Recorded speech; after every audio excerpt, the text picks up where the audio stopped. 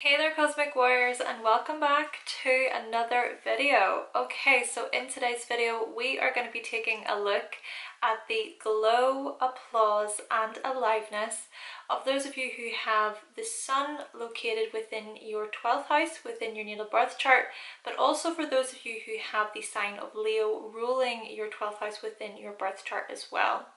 However, before we do get started, make sure that you give this video a like if you like it. Also make sure to subscribe if you have not already, and to click that little bell icon in order to keep yourself updated with further content from myself. And one more quick thing to mention: if you would like to know more information all about your sun sign, your sun house, along with your 5th house and your Leo house within your birth chart, then I have created a Leo season / archetype ebook. So what I am going to do is I'm going to provide a link to that ebook in the description box below so that you can pick up your copy today if you would like. Okay, so with all those introductions out of the way, Sun in the 12th house and Leo ruling the 12th house individuals, let's do this.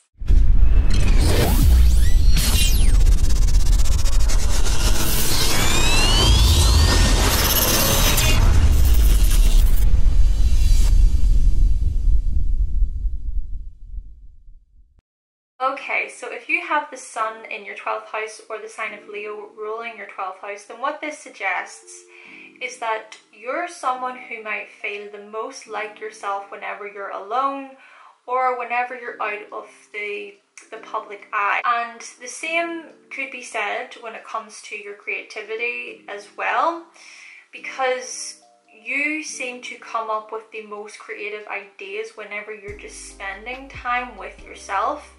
You might be somebody who enjoys writing stories, or somebody who enjoys creating characters, or you might enjoy painting or producing music or singing, for example. But whatever creative outlet it is that you have, it's these things that you really like to do whenever you're behind the scenes or whenever nobody is watching you. And whilst you are creating, you seem to get all these inspirational hits and these even downloads that you may even get from the collective unconscious or from these sort of spiritual realms. And it's all these types of things that you may pour into your creativity. You may just be somebody who just feels so uplifted by all of the many expansive creative ideas that you have. And so really, I feel like you guys are highly creative people. But here's the catch. The moment that somebody else takes a little peek at whatever it is that you're creating or whatever it is that you're producing, you might swell up inside. Your inner world might act all chaotic as your emotions feel tangled up and knotted. Why, might you ask? Well, it could be for many of reasons, but maybe partly because now you're in the spotlight. Now others are judging your performance, they're judging your creations. Now others can tell you either good job, or they can tell you that you suck and that you have zero talent. So in this respect, you might either completely shy away from the spotlight as you sort of withhold your creations and your self-expression from other people altogether, kind of also further leading towards you making yourself invisible. Or you might become overwhelmed and overconsumed by all the many opinions from other people and by the views that others hold towards you and towards your creativity. And if it is that you sort of drown in this sea of other people's opinions and their views, what you might have the tendency of doing is shifting and changing yourself in order to suit their opinions and views, further possibly resulting in you losing yourself, where you then find it hard to make your own decisions, or where you struggle to think for yourself, or you start to change things about yourself even that are just so out of touch with your own authenticity. And if this is the case, Sun in the 12th house, Leo ruling the 12th house individuals, you might rely on other people to help you shine or glow, which we all know is not the most healthiest way to go about this. And besides, how the hell are you supposed to merge yourself according to every single person that you think matters? That's impossible, and I'm sure it's draining and it's exhausting. And to be quite frank, most of the people that you shift your personality for aren't even worth your time. So maybe it would be beneficial for you to learn the beautiful art of not caring about what other people think of you. And also, what use is it to you to step back and hide away if it is that you choose to do this? What purpose is you hiding yourself away? What purpose is that serving you? Okay, perhaps it is that you've convinced yourself that your creativity or your singing voice or your dance style or your self-expression is not all that great. Or perhaps this type of dialogue of hiding your self-expression was instilled into your psyche, into your subconscious as you remained obliviously unaware. Maybe kids at school, they teased you for your hair or for your performance, or maybe parents told you that it was much safer for you to take a path that didn't involve drama or theatre or something more creative. Or maybe friends of yours sometimes feared that you would upstage them, and so they were vicious and they were mean and they were petty, or they caused drama even. Or maybe growing up people just didn't want to play with you, so you weren't part of the club. Or quite perhaps your family told you that you couldn't sing or something like this. Or maybe you expressing yourself would stir up uncomfortable emotions from within other people. But you know what? Whichever way this may or may not have played out, Sun in the 12th house, Leo ruling the 12th house individuals, we are noticing the hiding away, the locking away of your creativity and your self-expression and of your glow and your ego from the clear view of other people. Yes, you might glow behind the scenes, or you might glow whenever it's just you chilling without feeling eyes on you, but what I think that you're coming to realize is that your glow doesn't fade away when others become involved, and that you don't have to dim yourself just to make other people feel comfortable with having you around. Nor do you have to shift and change your personality. Now, don't get me wrong, these things may also be a part of your character as well. After all, it is you who is able to actually shine your light on others and help other people glow. So for example, you can be very good at giving generously to others, you can be very good at cheering them up, or you can be very good at celebrating other people with so much enthusiasm and of that generosity. Basically, you can be so great at making other people feel seen and validated and heard. And whilst yes, this could very well be a part of your purpose or a part of your spiritual mission, so to speak, but the moment that you start becoming so far removed from your ego, you can spiral into a world full of uncertainty and insecurity. Likewise, you might also have the tendency of depending on others to keep feeding your ego, but it becomes this bottomless pit where no amount of validation or applause or approval from others will ever be good enough for you. See, the trick here, I think, is how to feel satisfied with who you are in the first place without necessarily seeking after this reassurance that tells you, I am good enough, or that this creative project looks great, for example. Don't get me wrong, it's great to be applauded and approved for what we put out there into the world, for what we create, but the reality is that not everybody is going to approve. Not everybody is going to be as enthusiastic about something as you. Not not everybody is going to like you, and not everybody is going to believe in your journey or your mission, and that's okay. Which, by the way, can I also just say here that you might find that you have a few hidden secret enemies who they may feel a bit insecure around you, and this may not be something that you are actually aware of, because after all, you may have this thing about you where you don't necessarily see your light or see your glow, but still other people may see it. It's just that you're not necessarily seeing it. So yeah, maybe you don't actually recognize within yourself just how influential you can be. So are you going to let the opinions of others stop you from creating or from sharing your individuality? I hope not. Though, to be fair, this advice is something that I've struggled with myself. As someone with Leo ruling my 12th house within my chart, I remember being at school and having other kids cringe at my performances. I remember being teased. I remember feeling very alone. But I never stopped trying to express myself.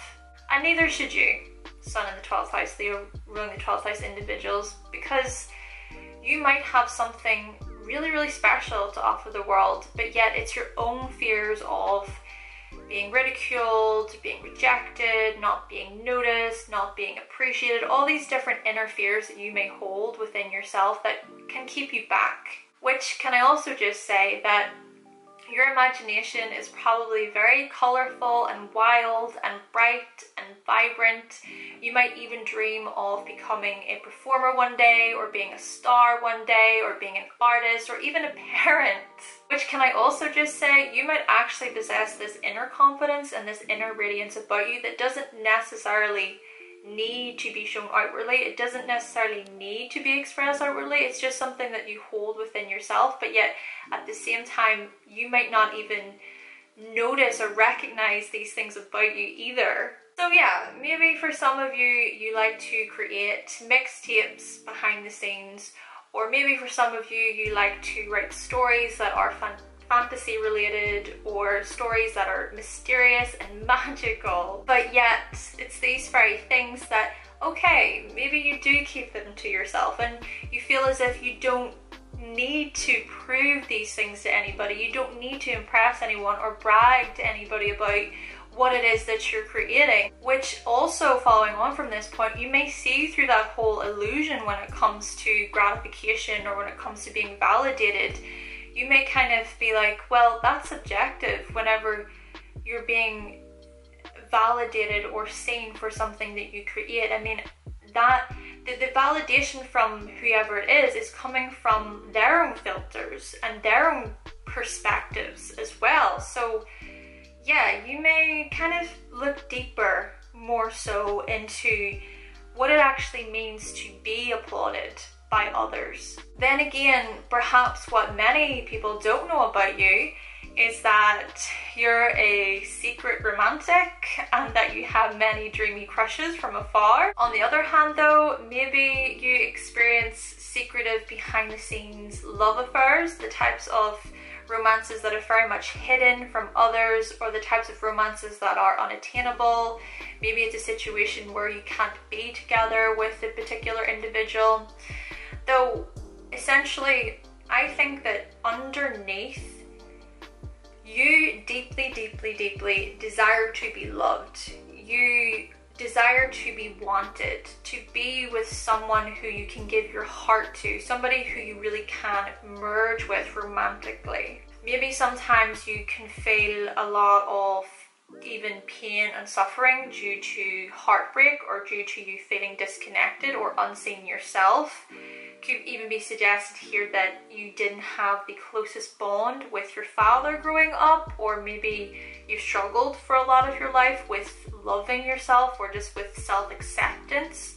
Perhaps you even find it hard to release any heartache that you feel, especially if you're someone who continuously ponders over the should haves and the could have beens. And so for you, maybe you struggle to grasp the concept of love, or this concept of just letting go of love, or letting people move on, or maybe you love so deeply that you fear that no other person will ever understand you. Ultimately, I think that you can be somebody who just gives unconditionally. Now, in terms of the aliveness here, you might be someone who feels truly alive whenever you're alone, whenever you're creating. So whenever you're in that creative space, you just come to life, you light up. And also whenever you're escaping into that world, just disconnected from reality, you light up. Though with that being said, just be cautious of the tendency with you when it comes to how you escape, because you might escape by indulging in the likes of sex or gambling, partying, shopping, drinking, these types of things. So I would say be aware, because that aliveness that you feel from doing these things might dim fairly quickly if you're not careful. And also remember to check in with your loved ones as well to not only see how they're doing, but to also let them know how you're doing. Because I think that you may often become a little bit too comfortable with your own company sometimes. Typical hermit, meaning that you can be a secluse. Sun in the 12th house, Leo ruling the 12th house individuals. So just remember to reach out and fill people in on what's going on with you. Then again, maybe this is something you prefer. I mean, you're going to do what you want to do at the end of the day. But this is another thing with you that I want to mention, is that you may have this tendency of deflecting attention away from yourself. So you might be the type of person who is happy enough to listen to somebody else's story without necessarily sharing your own story. And if this is the case, others in turn feel, like I said, very seen.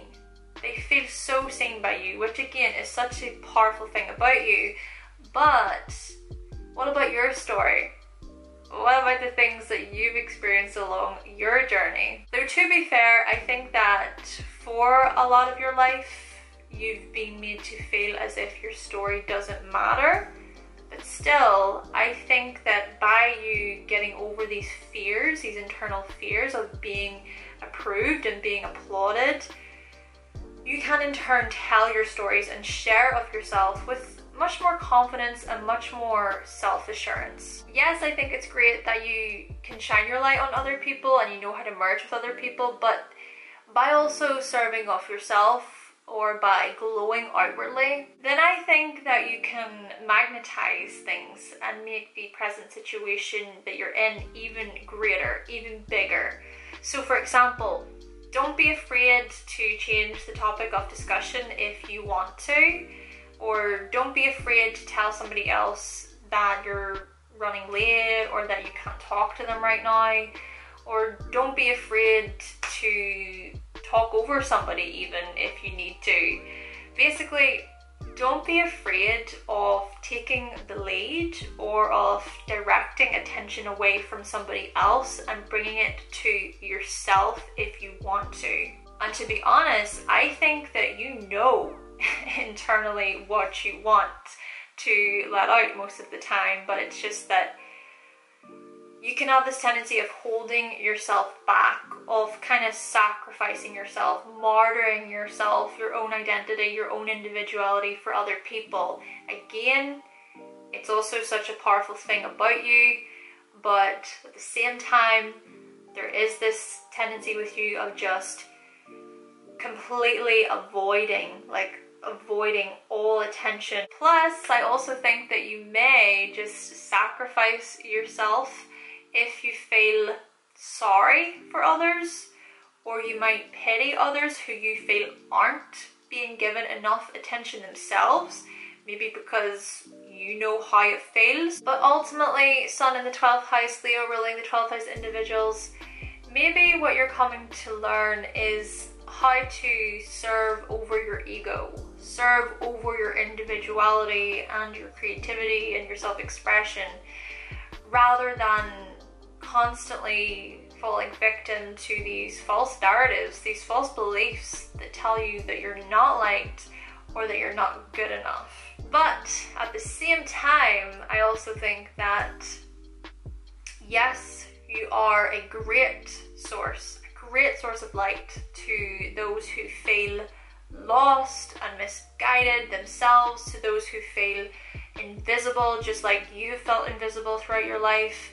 And it's you who can really dive very, very deep with others through the likes of healing, astrology, tarot, spirituality, acting, singing, writing, art, whatever.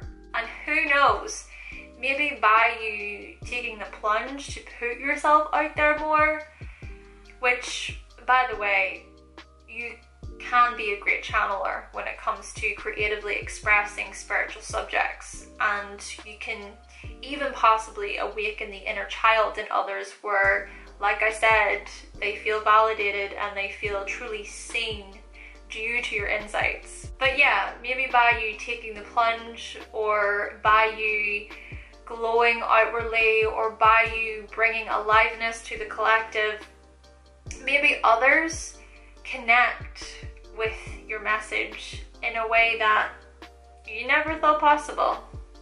But hey, there's only one way to find out, right? Okay then, Cosmic Warriors, so that concludes my video on the glow, applause, and aliveness of those of you who have your sun within your 12th house, and also for those of you who have the sign of Leo ruling your 12th house within your natal birth chart. Now, if you happen to have any of these placements, then let us know what you thought of the video in the comment section down below. But with all that being said, thank you so much for watching, thank you for subscribing, and if you would like to see more videos from myself and you have not yet subscribed, then go right ahead and click that subscribe button. And I will be back with another video very, very soon. Bye!